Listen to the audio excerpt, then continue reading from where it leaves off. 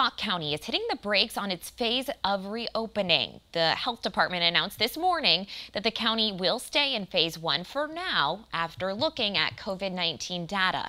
The pause was determined after a number of things, including 33% of new COVID cases were not linked to a known source, meaning there's potential for increased community spread. There were more new cases in Sauk County over the past 14 days than the threshold set to move forward into phase 2, and not enough tests were conducted to have a good sense of the risk and spread of the virus in the county.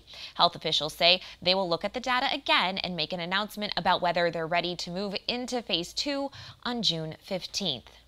Right now, it's been 2 weeks since Dane County entered phase 1. That means phase 2 is next. But Public Health Madison-Dane County said there are a few things that need to happen before Dane County can get there. In the county, most of the key criteria are in green, but cases per day and community spread metrics are still in yellow. Local health officials say they need to take a couple of days to dig into the data. UW health officials say, given recent events, it could be especially wise to take a conservative approach in deciding whether to reopen more of the county.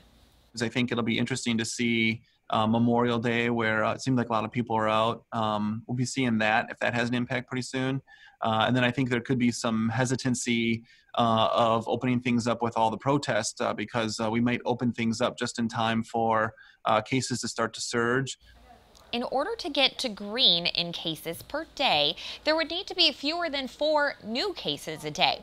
For community spread, officials say we're still trying to get to where more than 80% of people who test positive know where they caught the virus from.